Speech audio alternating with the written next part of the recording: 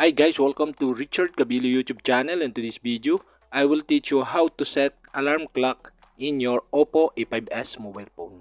So okay guys, but before we start, kindly subscribe to my YouTube channel by pressing the subscribe button and the bell to notify you if I have new videos. So okay guys, let's start. So okay guys, here in your OPPO A5s mobile phone, okay, you can see the time on the screens. Okay, you'll have to do to set the alarm clock is click the time.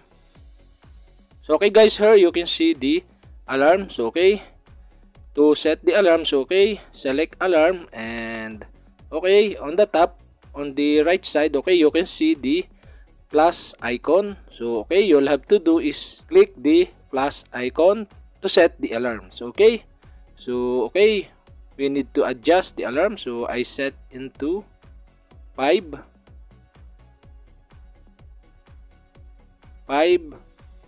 a.m. in the morning. So okay, and also you can repeat this by clicking the repeat, and okay, you can select the Monday to Friday or the day you want. So okay, go back, and okay, here you can set a label. So okay, click label, and you can change the label.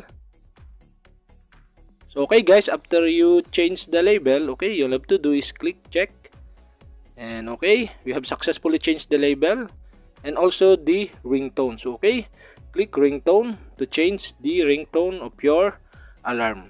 So okay guys, I choose this one of my ringtone, and okay guys, go back and automatically save the ringtone of your OPPO A5s alarm. So okay, and okay guys, you also enable or turn off the snooze. So okay, you can enable this by clicking the switch button, and you can turn on this by clicking the switch button. And okay guys, that's it.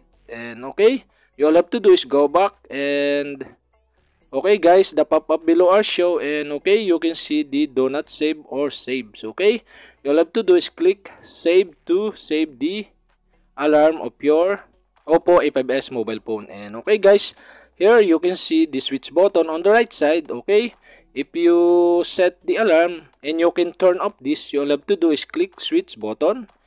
The alarm is off, and okay, you can turn on by switching the switch button. And okay guys, after you switch the alarm, okay, go back, and okay guys, you can see on the top the alarm icon on the upper right side corner of your OPPO A5s mobile phone.